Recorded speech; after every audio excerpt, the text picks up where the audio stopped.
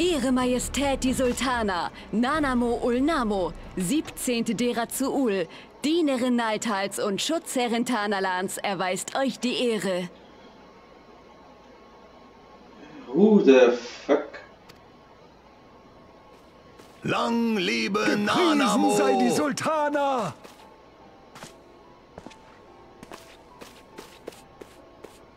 Mir sind Geschichten über einen wahren Helden zu Ohren gekommen, der sich unermüdlich um Ulda verdient gemacht hat. Dafür möchte ich mich erkenntlich zeigen. Man reiche ihm die Belohnung.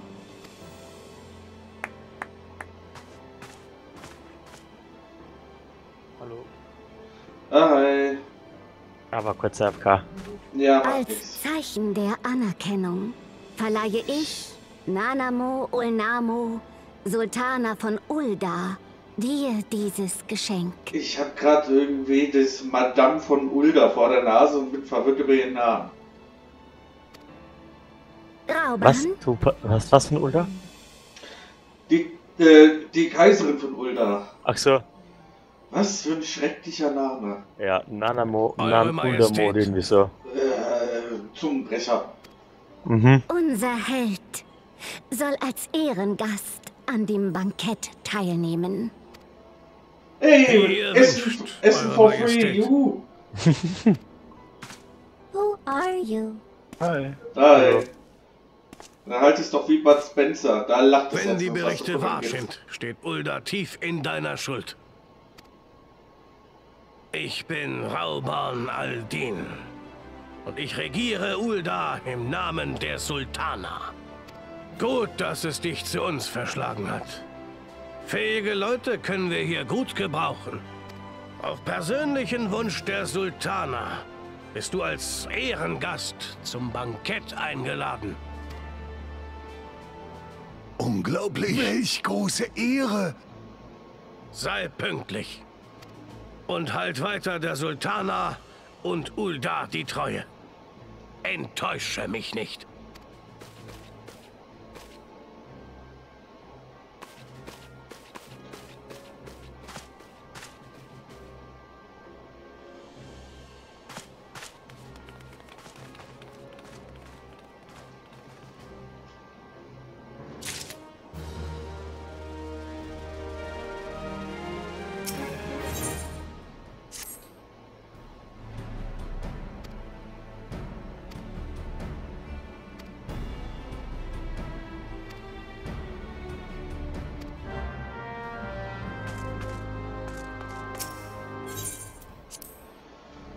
Na, wenn das so weitergeht, müsste ich eigentlich in den nächsten paar Stunden doch mit dem Flieger durch die Gegend, durch die Dörfer ziehen können, oder?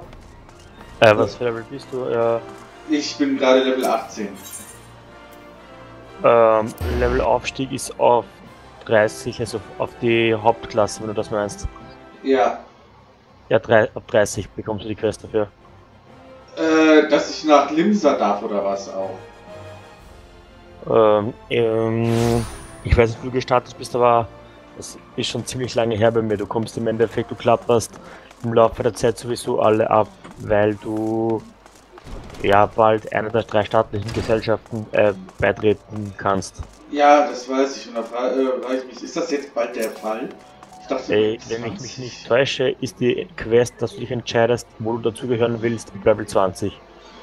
Ja, wollte gerade sagen, es ist gar nicht mehr so weit, weil ich jetzt auch die Mission bis dahin geschafft habe. Bei dem Bankett jetzt, danach, keine Ahnung, kommt eigentlich nichts mehr großartig. Efred kommt ja noch später. Ja, das geht ja dann erst richtig los. Ja, Efred, mein kleiner Liebling. Jo, ja, der schlimmste Teil war eigentlich für mich so gesehen von der Hauptstory bis zur Ishgard-Story, weil du ja die ganze Patch-Story machen musst und die ist auch extrem lang, einfach von 50 bis dass du dann eben zum Addon-Gebiet kommst. Ja, was weißt du, was ich vorhab? Alles irgendwie noch zu machen. Ich bin ja erst gerade bei Realm Reborn. Jo. Ja, da hängst du noch eine Weile dran, auf jeden Fall. Yep. Will ich doch auch hoffen. Da ist ja der Spielspaß ganz schnell rum.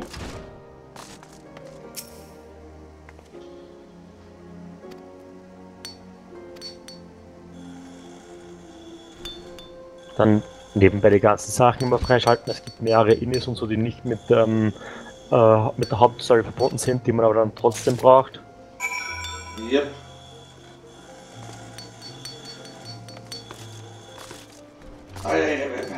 Die schickt mich auch gerade durch die Gegend wieder. Es ist so sinnlos einfach. Na gut. Abenteuergilde, Goldschmiede, Abenteuergilde.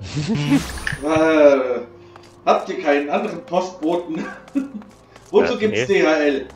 Außerdem, Sag mal, das ist... du nix doch immer so brav, das kennt man sonst einfach nicht. Ja, die ersten Quests bis Level 30 ungefähr sind ja nur dafür da, dass du überhaupt erstmal siehst, was in dem Spiel so alles gibt. Deswegen schicken sie dich da ja auch zu Sammlern und Handwerkern. Ja. Ja, hab ich schon Weil die dir einfach zeigen wollen, hier, das gibt's auch noch. Boah, was soll ich denn noch sagen? Ja, die Chocobo-Quest nicht übersehen, die hatte ich nämlich echt lange übersehen. Dazu müsste ich wieder nach hier Buschdorf in den Wald, ne? Jo. Oder gibt es das hier in Ulda auch? Nee, den gibt's nur im Wald. Okay. Aber in den Wald wirst du geschickt. Du musst ja erstmal eine Gesellschaft, also erstmal eine staatliche Gesellschaft. Ja. Und mit Level 30 kriegst du dann eine Quest Ja, das von deiner Gesellschaft, weil das ist ja ein Gesellschafts-Schokobo, das ist ja jetzt nicht... Hauptsache Das war- Ruhen. Hauptsache Ruhen. So. Ja. Jetzt habe ich wieder zur Ebene der Redner. Okay.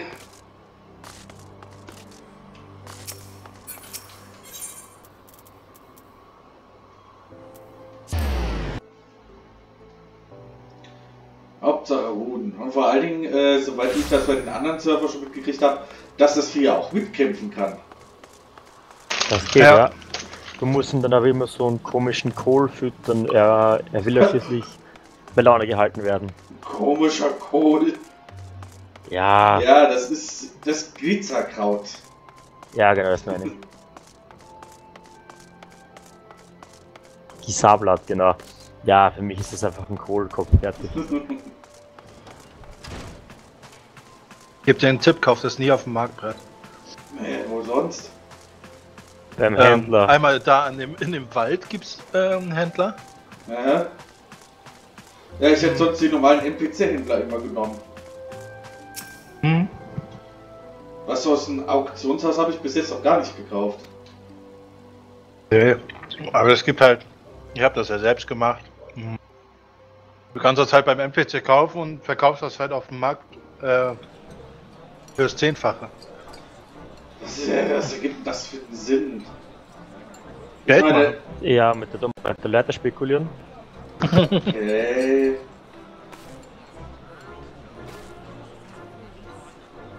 Ihre Majestät, Sultana Nanamo Ulnamo. Eure Majestät. Danke, General.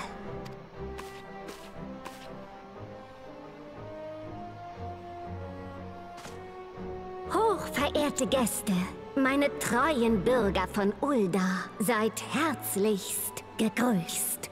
Heute ist ein Ehrengast geladen, dem dieses Reich viel zu verdanken hat. Applaudiert und... Nun denn, ich wünsche allen ein vergnügliches Fest.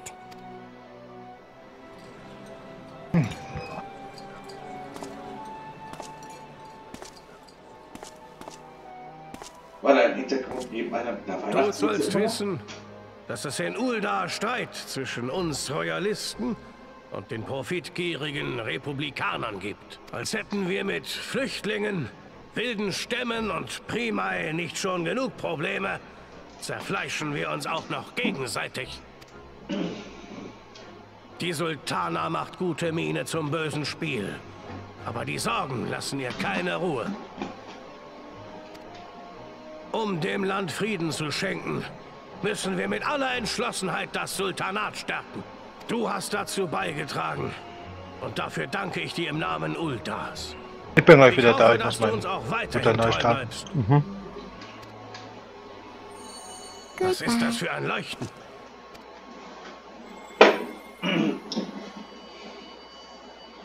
Ist das etwa ein Lichtkristall?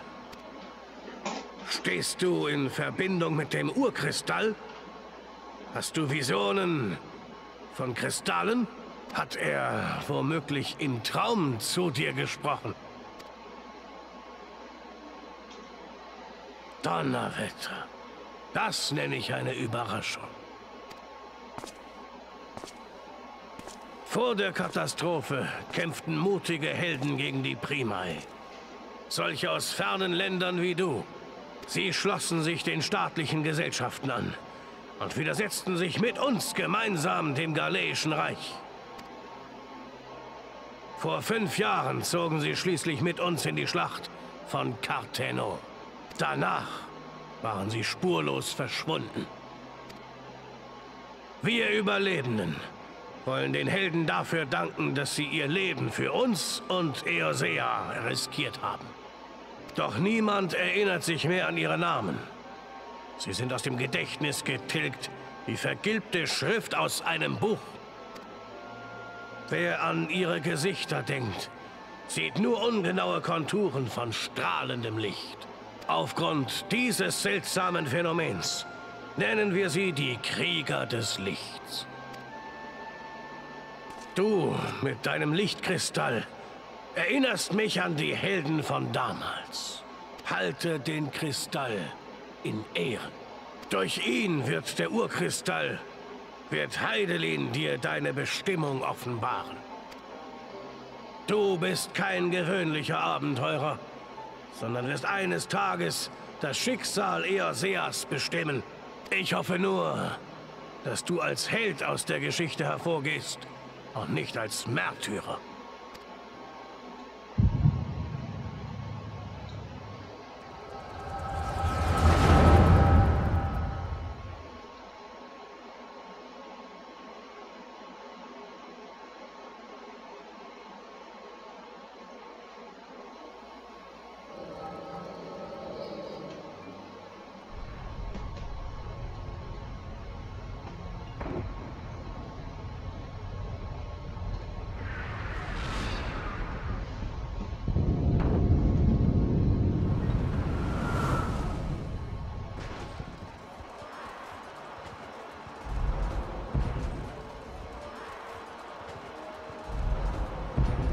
Legionäre, nach vorne!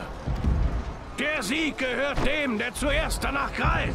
Krieger von Uldar, zeigt eure Stärke!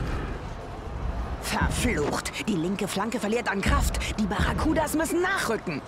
Die Kerntruppen müssen die Position halten, um jeden Preis.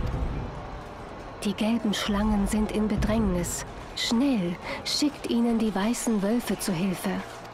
Wir können die Abenteurer nicht im Stich lassen. Nicht, wo sie so großen Mut beweisen.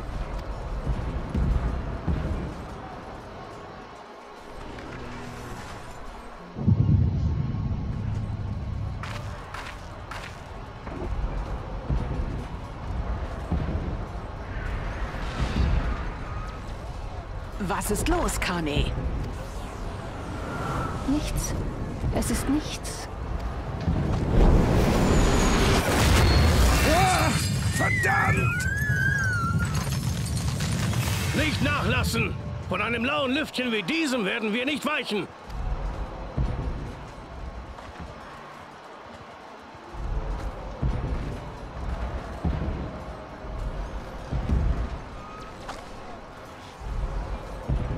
Irgendwas ist dort drüben.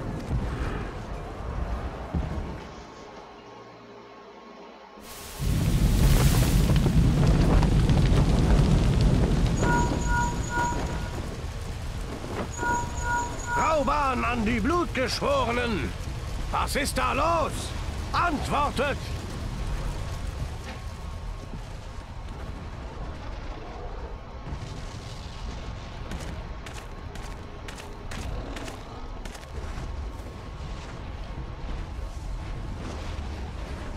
Verflucht! Raumann, bitte um Antwort! Hier ist Jakey's Rider von den Blutgeschworenen! Jakey's? Verdammt, was ist los? Was passiert da? Uah, was ist das? Wir müssen weg von hier, aber es gibt keinen Ausweg. Verdammt! Kloviswar brennt!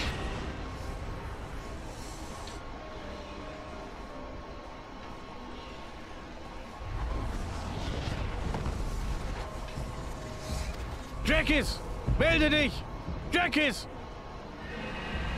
General Raumann, hier geht nichts mehr! Wir müssen weg! Die Flammen sind überall!